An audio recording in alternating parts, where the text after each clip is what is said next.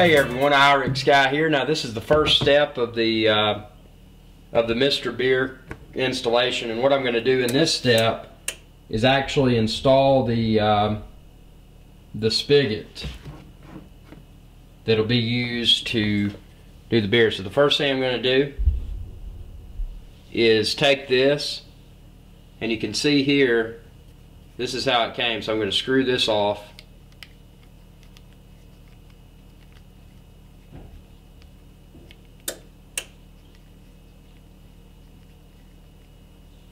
I'm going to leave this little plastic rubbery piece in there, and then I'm going to take this. So the thing I'm going to do is I'm going to insert this into the bottom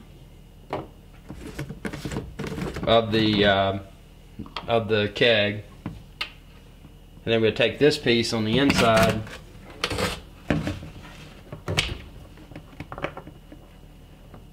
You don't want to strip the threads or anything, just get it lined up. Start turning it.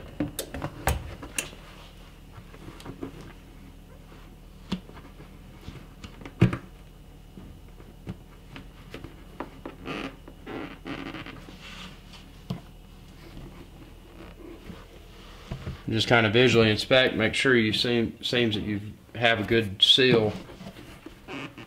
Now the next thing it recommends doing after that's been tightened is to fill this up with water and see if it leaks. So I'm going to do that really quick.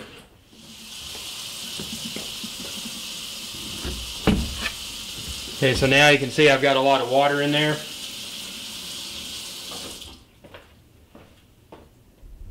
And all I want to do is just make sure that there's no water leaking around this area right here.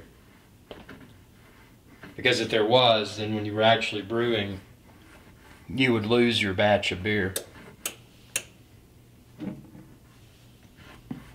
that seems to be fine. The other thing I want to do is test to make sure this spigot works.